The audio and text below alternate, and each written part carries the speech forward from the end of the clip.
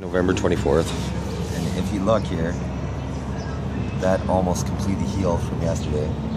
But you watch once I get back to the shelter, because all day long, even though those are healed right now, once again, that became open. That soar became open while walking.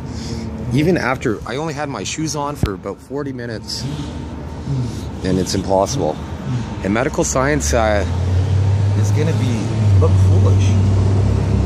And to show that I don't have any infection, but yet the lymph nodes in my groin, and even in my armpit, because I had that little cut there, and this one right here.